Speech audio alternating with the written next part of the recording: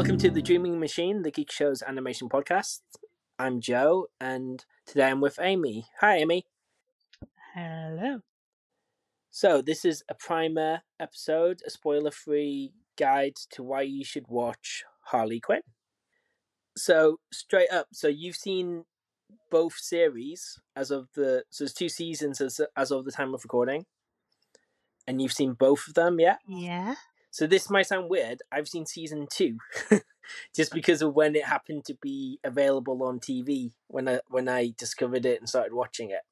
It's a very appropriate Yeah, series, considering the fact that getting a solo series for a character who is super popular in the comics, who was originally introduced as a sidekick in an animated series.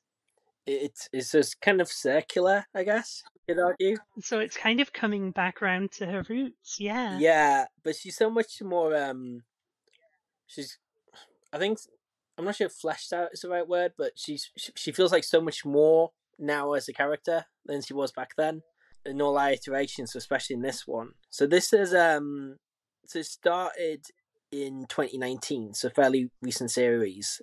They bashed out 2 seasons of it very quickly. Yeah. Kaylee Cuoco, who I knew from The Big Bang Theory, and there was another sitcom she was in too, but you know, great comic actress. She's the voice of Harley Quinn. I think is it Lake Bell who's the voice of the like key character in it, Poison Ivy. Yeah, so good, so good. And yeah, there's a great voice cast. I guess I mentioned those two, the most like prominent characters, apart from the Joker, of course.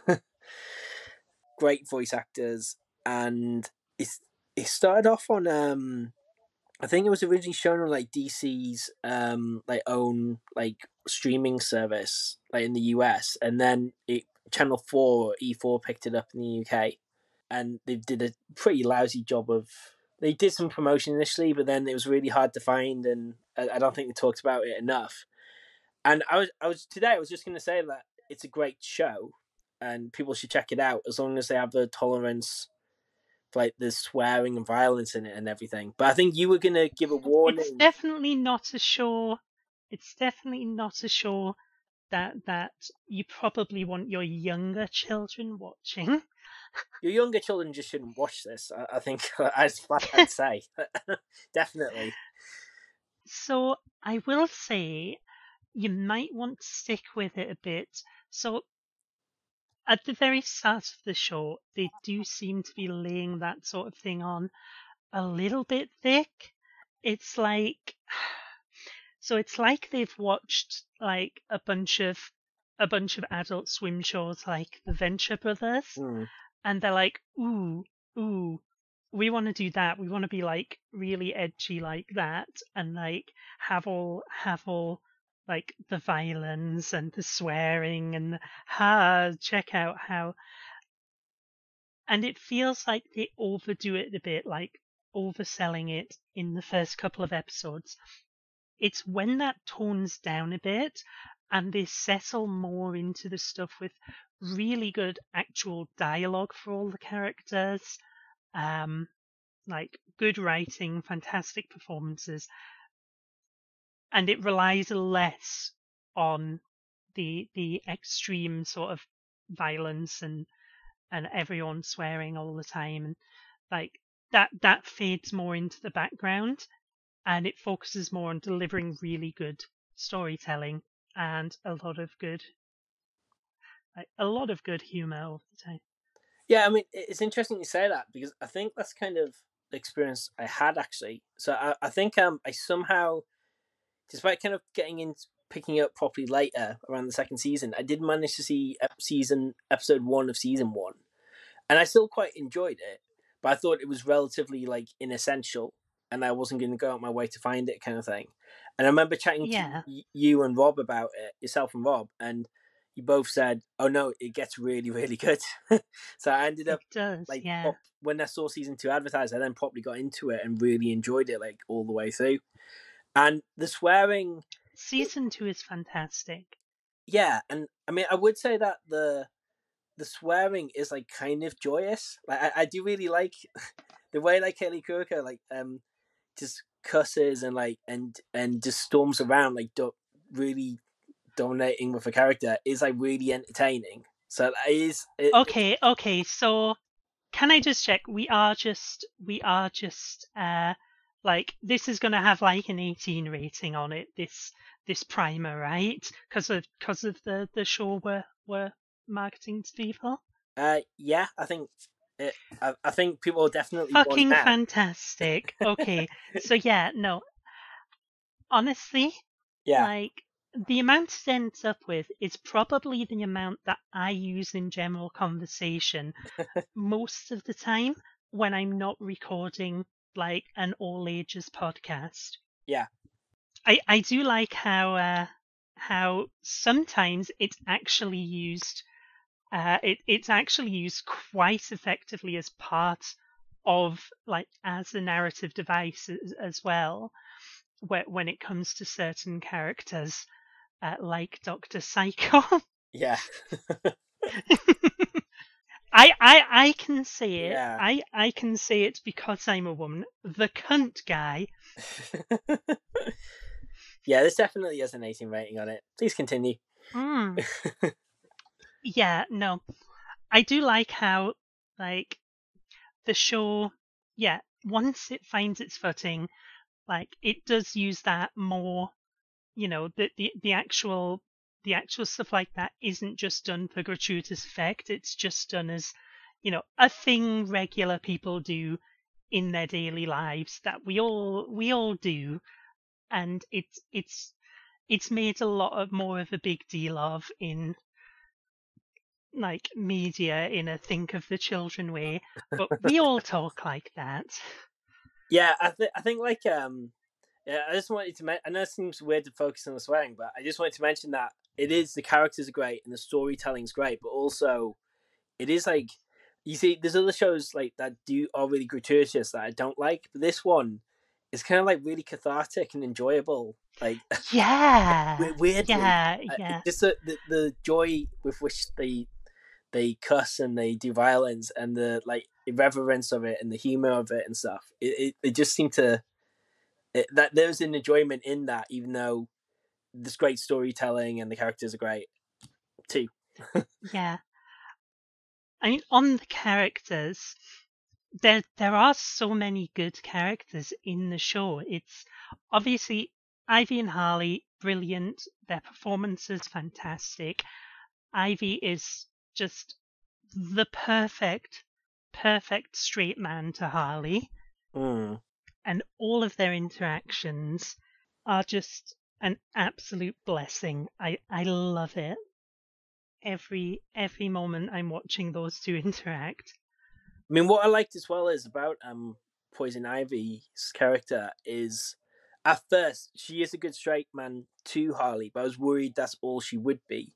And then there's so much more. Yeah, yeah, for sure. And so they really The depth of their interactions. yeah, no, 100%. So so all these there's quite a big ensemble cast, even though it's Yes, about Harley exactly. Quinn. That's what I was going to get into. And Yeah.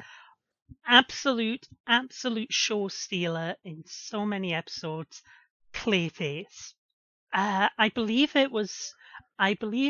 now who was it who said that, yeah, that the most important decision with Clayface was not merely to make him an actor, but to make him a thespian.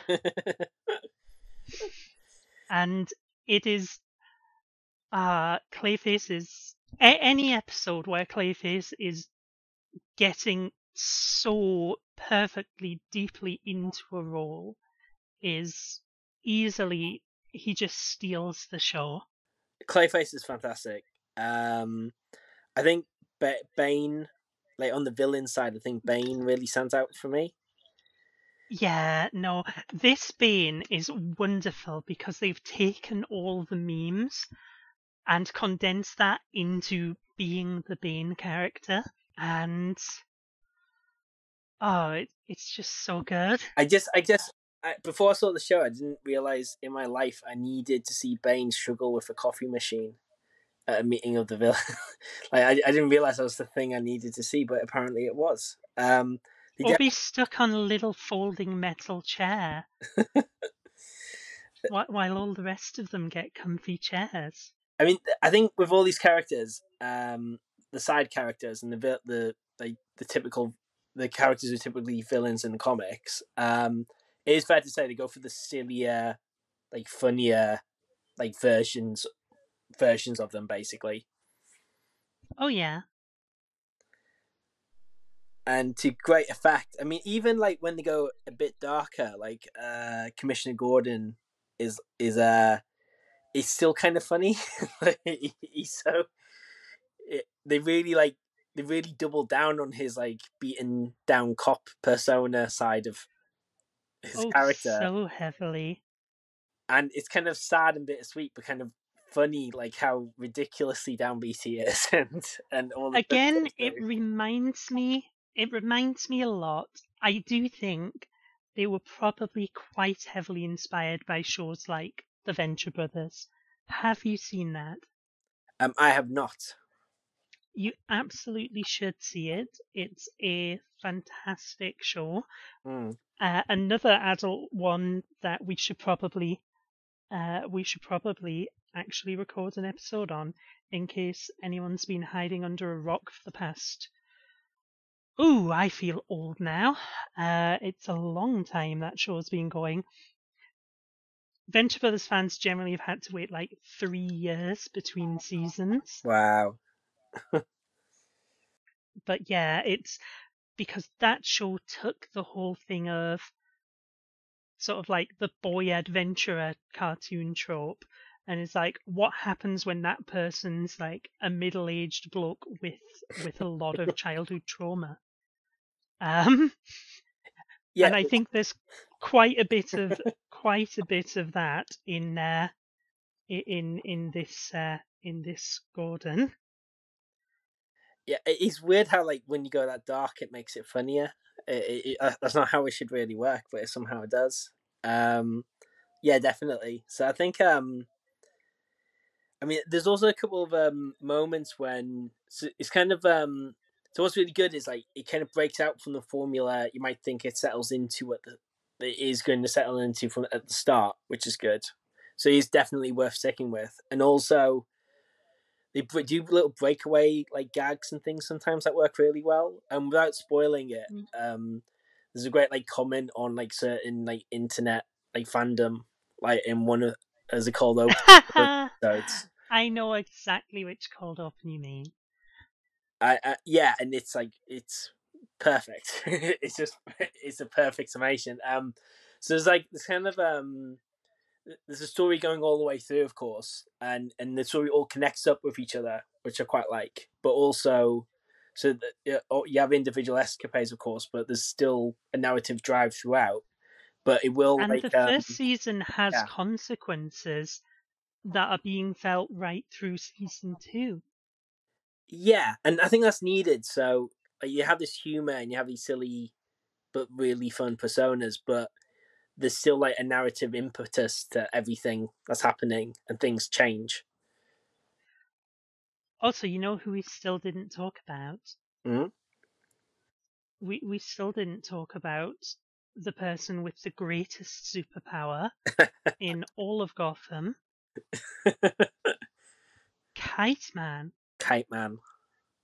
Yeah, Kite Man's the standout. Is Kite Man's just a normal dude. He's like thrown into the superhero world. You don't expect Kite Man to like when he's first introduced, you're like, oh, silly throwaway gag character for one joke.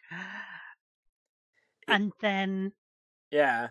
that goes places. Oh, it goes to some places. But I mean, you can go places when you have a kite. I,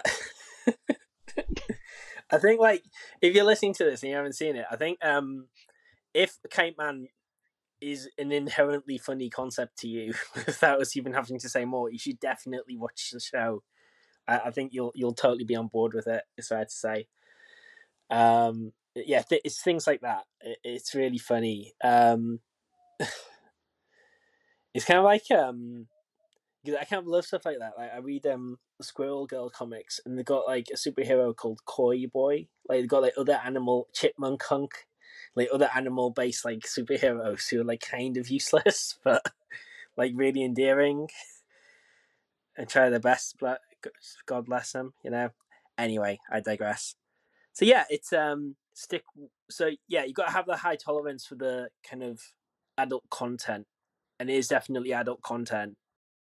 But you'll be surprised and probably quite addicted to it as you go through it. I think if you stick with it, I think that's a fair summation. Any other final thoughts, Amy? Uh, Not really. I think absolutely it's a show worth watching. Um, if you are wondering if it may have a certain payoff, I would I would definitely encourage you to stick with the show. Um, I'm sure anyone familiar with me will have an idea what I'm talking about. Right. Yeah. Yeah. We should. Okay, that's a good place to end it. I think that's good. Yeah, definitely check it out. Excellent. Let us know what you think. Let us know your theories about the future of the series. And many thanks, Amy. Mm. Take care, everyone. Bye bye now.